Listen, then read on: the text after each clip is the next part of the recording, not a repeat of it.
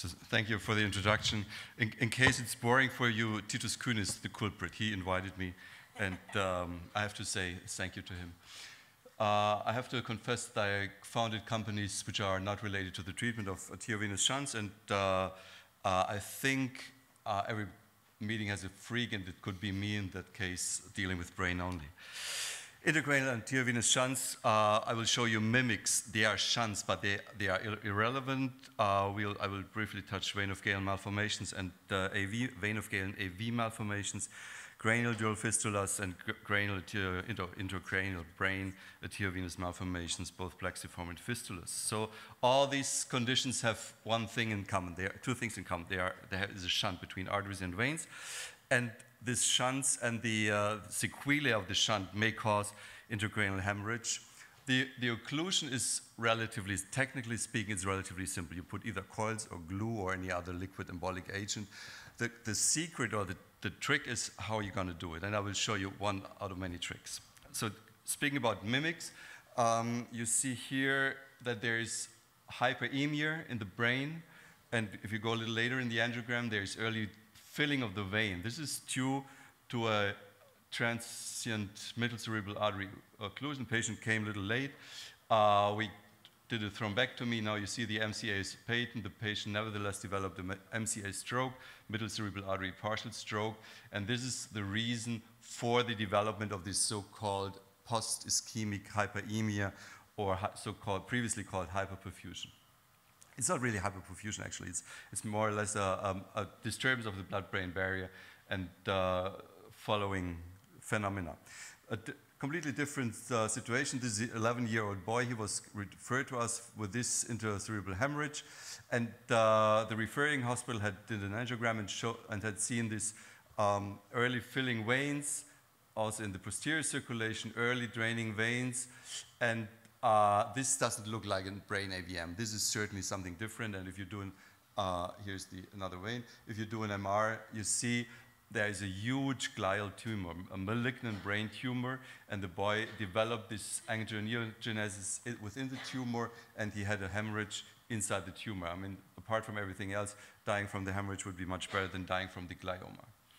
So let's go to the real intracranial arteriovenous shunts. Vein of Galen malformations. The key feature of vein of Galen malformations is that these kids have no vein of Galen. They have other veins, but certainly no vein of Galen, and the reduction of the shunt is the key in order to correct the volume overload for the heart.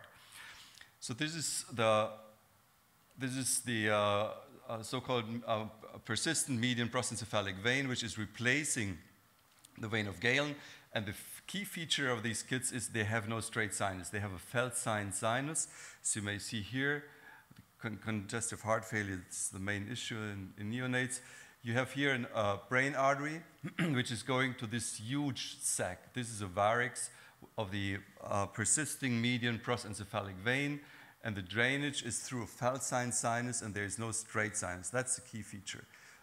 Persisting prosencephalic vein, Feldstein sinus, no straight sinus. The treatment is relatively simple.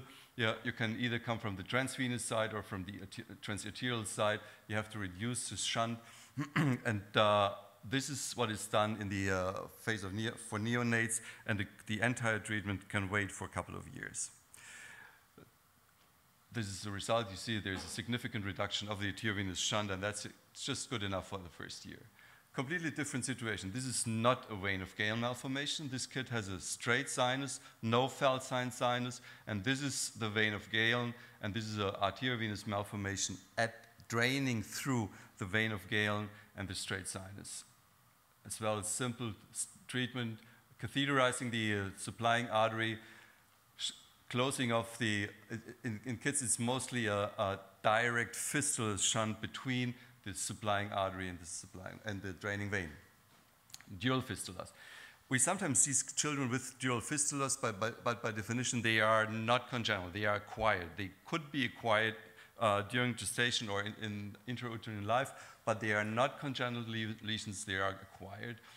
the symptoms are exclusively related to the veins. It may be Proud, which is related to the high shunt volume, or as ocular symptoms, I will show you a case in a second, or they can cause cerebral hemorrhage, and as always, the interruption of the shunt, either from the arterial or from the venous side, is the key purpose of the treatment.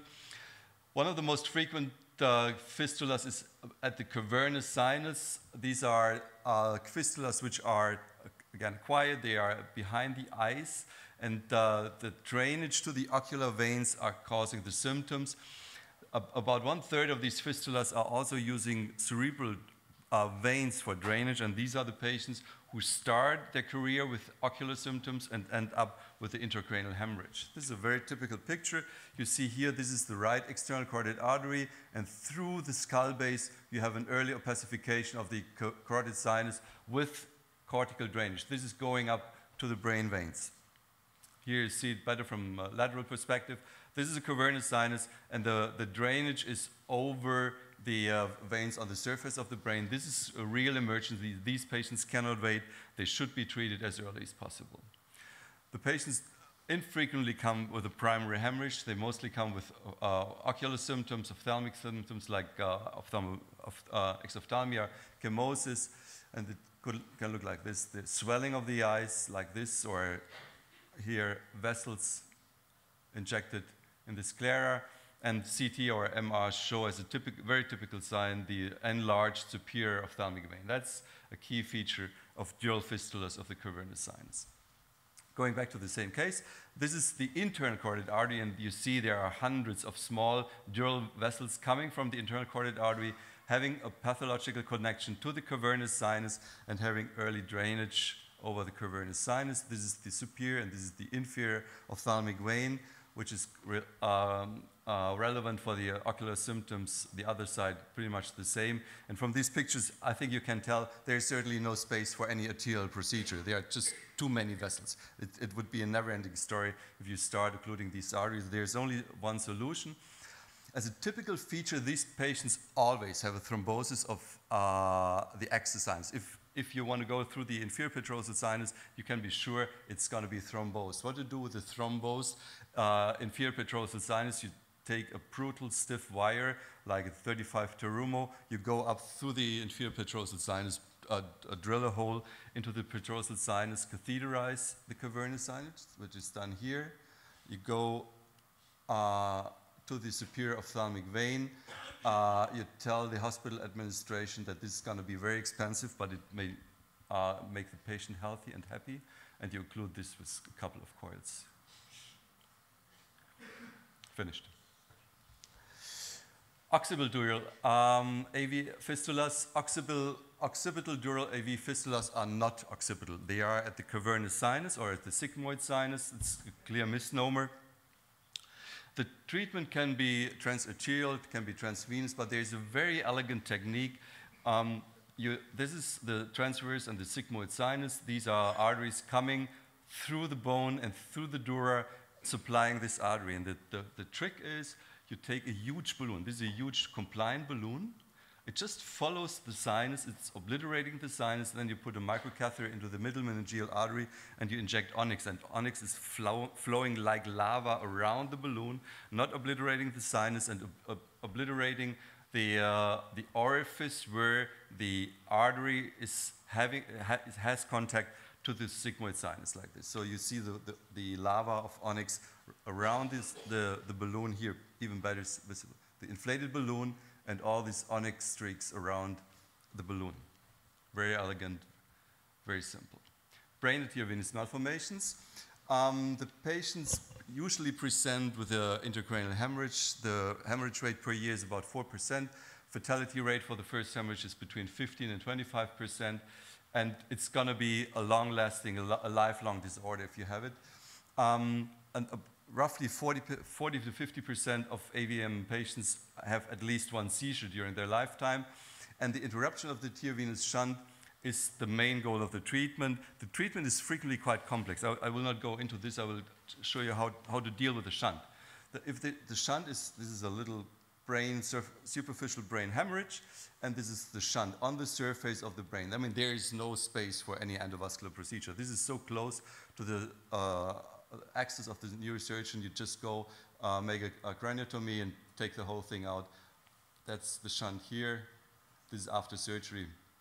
No more shunt and certainly no space for endovascular treatment. This is a kit with a microvascular, the opposite side. There is no space for microsurgery. This is a very easy procedure. You go there with a microcatheter, you fill the fistula with coils, and that's it. That's I would say a beginner's procedure. This is a little more complex. This is a Plexiform AVM of the thalamus, and you can imagine these are really dangerous vessels. They are supplying a terribly eloquent brain, and if you occlude all of them, the patient's probably bedridden for the rest of his life. So you be very careful. You occlude single arteries, and there's always a remnant that cannot be obliterated for the simple reason these arteries are too small. They are smaller than every existing microcatheter, and that's like this one, and that's the reason why these patients have a stereotactic angiography. This is the frame which is used for radiosurgery, targeted irradiation. That needs a combined work of the neuroradiologist and the radiotherapist to define the target for radiation. These are arteries which cannot be embolized. This is supplying the brain and very little arteries going to the AVM, good for surgery. This is a huge cerebellar AVM, and this is the reason for the hemorrhage. A small aneurysm in the nidus. You go with your catheter just in front of the aneurysm, put a drop of glue, and the aneurysm is gone, and the patient has much less risk of hemorrhage. To come to the last point, fistulous AVMs. They are a technical challenge. This is a young woman with a small AVM, a big fistula, and hypoplastic veins. This is a catheter in front, and this is the glue, and the glue doesn't go to the vein. The glue must not go to the vein. If you occlude the veins, the patient's going to have a brain hemorrhage within the same hour. So what to do? You induce asystole, and that's something I want to show you. It's a cool thing. This is the brain AVM. The angiography looks like that. So hopefully it works. Yeah. So that's the way it looks. It's chaotic vessels in the occipital lobe. And then comes the asystole. If you do it for the first time, I think it's good to make a weekend course in psychology in order to get in harmony with your anesthesiologist. They are always freaking out. And this is just before the asystole. Now you see the monitor. You inject 36 milligram under the protest of the anesthesiologist. You inject 36 milligram of adenosine. You have asystole. And if you observe the glue doesn't go to the vein. The glue stays where you inject it. There is no flow. You have instantaneous circular stillstand in the brain for with 36 milligrams for roughly 20 seconds. Heart comes back, but the brain circulation needs a little longer to recover. It takes a longer second to come. You have enough time to inject your glue without going to the veins. It's very elegant, it's low cost, it's instantaneous. The only thing is the anesthesiologist, which is always freaking out.